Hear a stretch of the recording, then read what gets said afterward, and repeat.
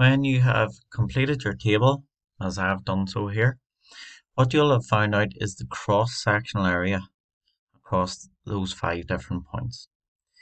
Next thing we're going to do is use Simpson's rule for volume. Okay, and what that is the interval over 3.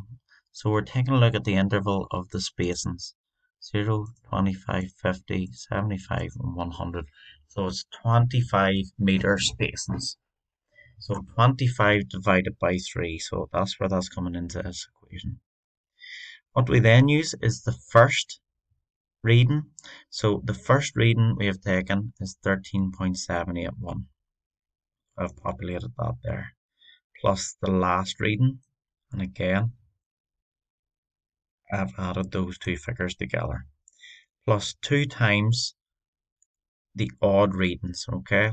So if we have the first reading as odd, but that's accounted for, an even reading, and then our next odd reading. So you'll see 2 times your odd reading. So your odd reading is 6.026 plus 4 times your even reading. So we have 2 even readings that aren't accounted for. And that's the figure there we're going to use, and that's the figure there we're going to use. So 4 times 11.464 plus 3.266. We move down.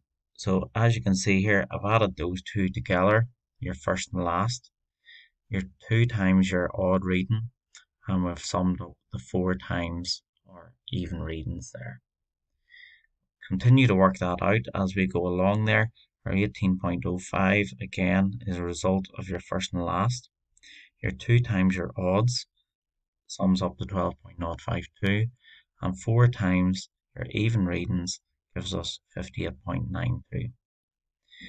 Finally, that boils down to our volume being 25 every 25 meters divided by 3 multiplied by 89.022, and that gives us a final volume of 741.85 meters cubed.